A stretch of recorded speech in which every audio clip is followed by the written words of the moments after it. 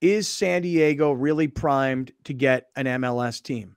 And Alex, if we are, you had the Galaxy in LA, then you got LAFC, and LAFC like took over the Galaxy. Like, I don't know what LAFC did other than getting a whole bunch of celebrities to be like part owners of the team. But the fan base of LAFC, that's where the real fans are, I think. They got my people. They are in downtown LA, and they marketed to downtown LA. They got a bunch of Mexican fans. They did a really good job of getting the Latino community involved, the Hispanic community involved. The LAFC, they really went in there, did their research, and marketed amazingly. I love it. I would still say the Galaxy, though, they do have a large fan base. Like, I'm not like when they score. I went to LAFC Galaxy in what's it called now? Dignity Health, whatever. Yep. And Galaxy fans showed out, dude. Like, it was packed. It was sold out. So they did a good job of taking some fans, but the Galaxy still got their own. You want to know the somewhat ironic part of this news story breaking that San Diego's close to getting an MLS team now? I have a lunch scheduled this afternoon with Landon Donovan. Oh, just completely had nothing to do with this story at all. It wasn't like I called Landon. Name drop. Why bring it up then? Oh, dude, total name drop. Why bring it up then if it has nothing to do with nothing? Huh? No. What I'm saying to you is that the lunch was scheduled before this news. Is this an investment situation we got going?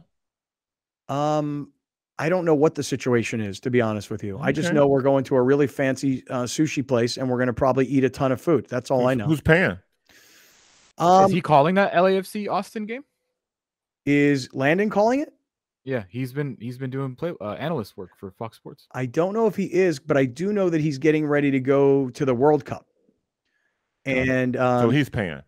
No, I don't think so. I think that who invited who? Okay, so this is how we get distracted. Yeah, this is how we don't go. This is how we don't get into other topics. Listen. No, these are real conversations people have.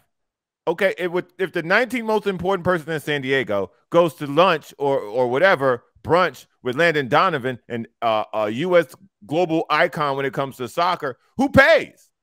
This is a real question. Well, as Juliana just pointed out in the YouTube live chat, that is a lunch date name drop. Make no mistake, Juliana, you know it is. Oh yeah, you know it is, sister. So years ago, I had a friend of mine who really wanted to be an investor in the Major League Soccer team that was being discussed years ago. So I introduced this friend of mine to Landon because Landon was obviously like a really big, important part of that push back then. These two guys hit it off together, then literally went on several international trips together because they were trying to buy a pro club in parts of Europe. Never really materialized. Landon becomes the manager of the San Diego USL team, and the same friend of mine wound up investing monster chunk of money in the USL team because the expectation was that the USL team would graduate to become the MLS team. This is why, again, this lunch was set up long before this story broke. My questions for Landon today are going to be, if Saquon and this Egyptian billionaire are working directly with MLS, is anybody working with the local USL team because of Landon's name and fame?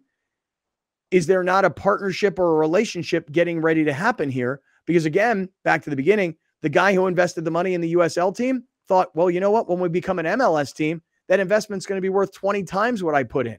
So I wonder if that is happening, because let me ask you a quick question.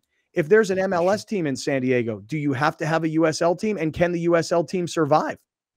A lot of times they don't. I think the only one right now that does is Charlotte. Charlotte is the new expansion team, and I think their USL team is the only one that is coexisting. A lot of times they just phase out. A lot of times they get absorbed or they get moved up. Cincinnati got moved up. Sometimes they get absorbed in like other places. So there was quotes from the loyal owner, saying like, we have done our job to be part of this community and we are excited about our future. What does that mean? I have no idea. Yeah. I mean, should the MLS group absorb, buy, partner with, I don't know. But what I do know is this, that if you've got Landon Donovan, one of the biggest stars in the history of U.S. soccer, and he lives in San Diego and he manages the USL team, you should probably want to work with him, because I just get the sense, and again, I haven't seen Landon or spoken to him in a little while, but I get the sense from him that either broadcasting or moving up to manage an MLS team is kind of more what he's thinking about. And that's pre-lunch